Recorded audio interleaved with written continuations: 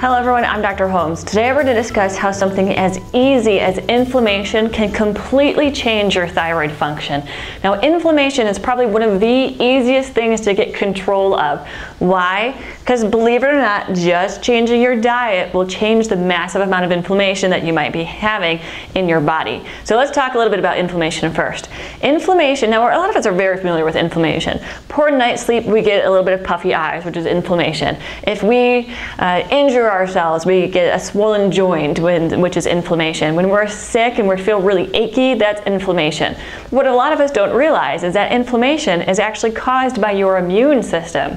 So we have these things called cytokines, which are immune cells. Cytokines can be pro-inflammatory or they can promote anti-inflammatory components. Where we stand in the standard American diet is more in those pro-inflammatory cytokines. How we produce more inflammatory immune cells is by having some sort of diet and lifestyle that's low in omega-3s, high in processed foods, high in fast foods, and low in our great foods like vegetables and fruits, low in grass-fed or free-range animal processed foods, and really, really low again in those omega-3s. So before we jump into how cytokines affect this entire process, I want to talk about how thyroid hormones are made.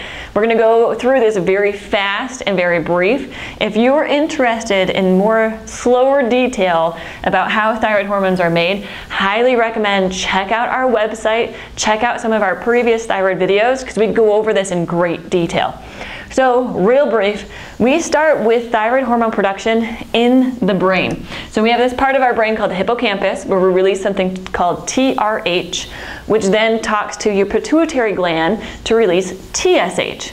That TSH and the thyroid have this constant communication with each other. So if it senses, if the brain senses we're low on thyroid hormones, we use TSH, thyroid stimulating hormone, to go talk to the thyroid where we end up producing our thyroid hormones T4 and T3. Now, you can see these little numbers or these percentages right here.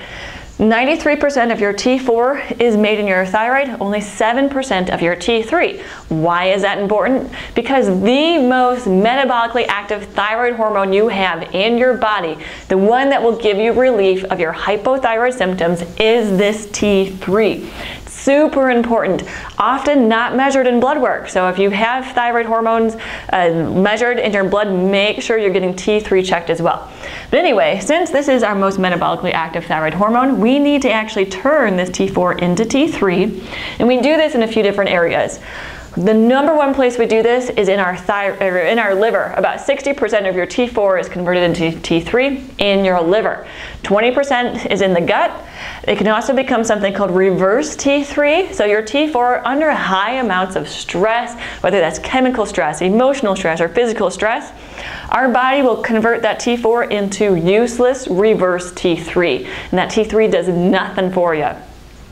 Or we can actually convert T4 to T3 in other peripheral tissue other than the liver and the gut. Now this thing right here, T3 uptake, measures how well you can get that T3 into the cell to be activated and used. Because you can have regular old T3, but if it's not getting into the cell, then it's just floating out in the blood, it's not doing anything for you there either. All right, so back to how inflammation will mess with this cycle here.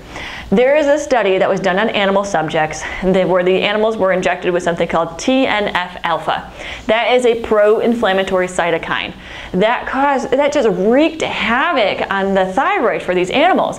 So what we saw is really low amounts of TRH and really low amounts of TSH. So it started to affect brain function. It started to affect the brain's ability to sense when we're low or high on hormones. Now we also saw a huge drop in our free T4, our free T3, and we also saw issues with the liver, because what that TNF-alpha did is it messed with an enzyme that's used in the liver to convert our T4 into T3. That was just after one injection of TNF-alpha. Now that's just like one day of really big amounts of junk food, like one day where you decided to have pizza for breakfast, so pizza for lunch, and then following lunch you had a couple of beers with a brownie and some ice cream. Now that was just one day of junk food that can just cause your thyroid hormones to absolutely tank.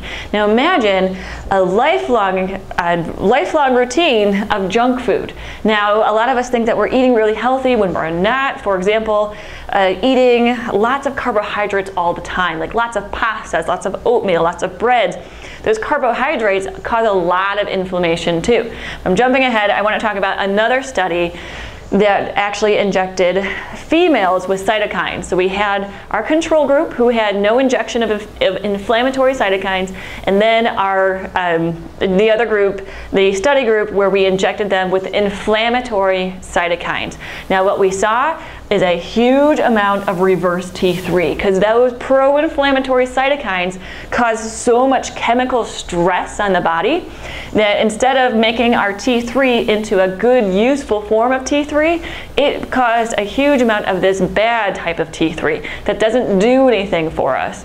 We also saw a decrease in something called T3 uptake. So the T3, the good T3 that we were actually able to produce, couldn't get into the cell very well. We also saw a decrease in free form of T3 as well as a decrease in TSH after one injection of cytokines. So between the animal subject with one dose of TNF alpha and the women with one dose of pro-inflammatory cytokines, we saw just the thyroid completely crash. Not just the thyroid, but those thyroid hormones and the hormones' ability to get into the cells.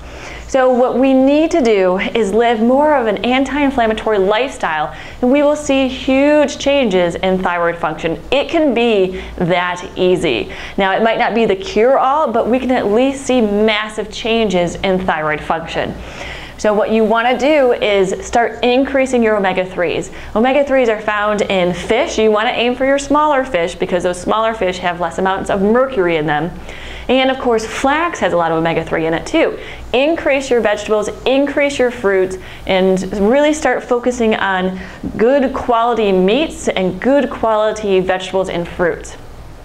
Now, I know processed foods and fast foods, they're just easy, they're super convenient, but I promise you, if you start planning ahead, that will give you the route to success when it comes to dietary changes. For example, we do a prep day at home. It's usually on Sunday. We grill a lot of steaks, we'll grill chicken breasts, and we do that all year round. And then we'll sometimes we just have salads made, sometimes we'll have steamed, baked, broiled, for our vegetables. So we've got meal options throughout the entire week.